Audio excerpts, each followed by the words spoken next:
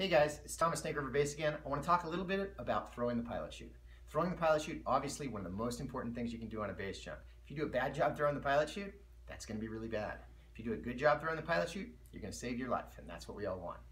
When we throw the pilot chute, there are two basic objectives of the pilot chute pitch. And this is true whether I'm handheld or stowed. Whenever I throw the pilot chute, same two objectives. The first object is for the pilot chute to hit the end of the bridle firmly. I want a good strong throw where the weight of the pilot chute reaches the end of the bridle strongly and has it ready to go. Don't give a lazy toss. The second objective is for the pilot chute to be in a good position to inflate when it reaches the end of the bridle.